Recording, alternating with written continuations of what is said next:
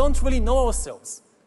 To give an example, when I was 21, I finally realized that I was gay after living for several years in denial.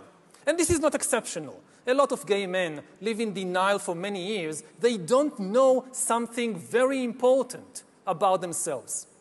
Now imagine the situation in 10 or 20 years when an algorithm can tell any teenager exactly where he or she is on the gay-straight spectrum, and even how malleable this position is.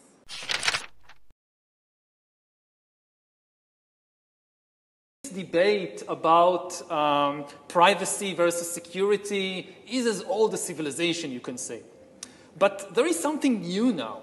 For the first time in history, it's possible to completely eliminate privacy. Mm-hmm.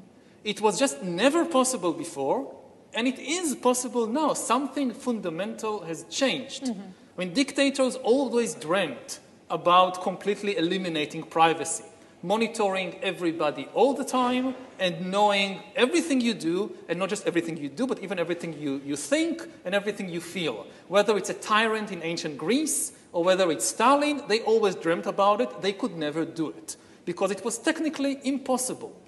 Now it's possible.